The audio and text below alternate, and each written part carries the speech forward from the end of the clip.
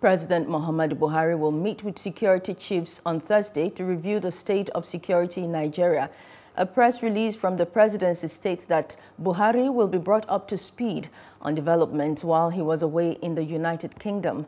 A strategy to bring an end to insecurity will also be formulated.